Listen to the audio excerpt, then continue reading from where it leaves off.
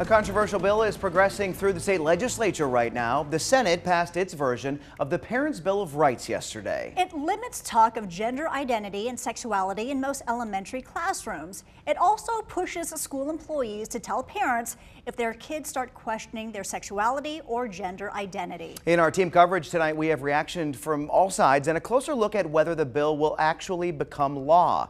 Let's start with WFMY News 2's Amber Lake, who talked to a couple people who are following this closely.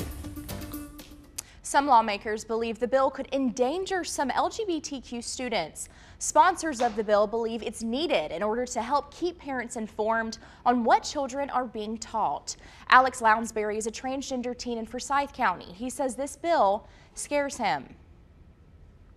As a youth, we don't have the capabilities of doing things ourselves as much. We have to have parents' permission, and now knowing that the little bit of possible freedom we do have at school to express ourselves freely and start growing our personality could be taken away.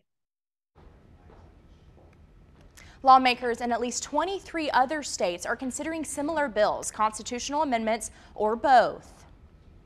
And to think that North Carolina would be treated differently because we care about the mental health and well-being of our children and want our families to talk to each other and to provide an environment where parents are supported, notified of their rights, and encouraged in figuring out how to use them.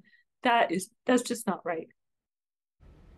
The bill now heads to the House. A similar version of this bill passed the state Senate last session, but didn't get a vote in the House. Lawmakers in at least 23 other states, like we said before, are considering similar bills.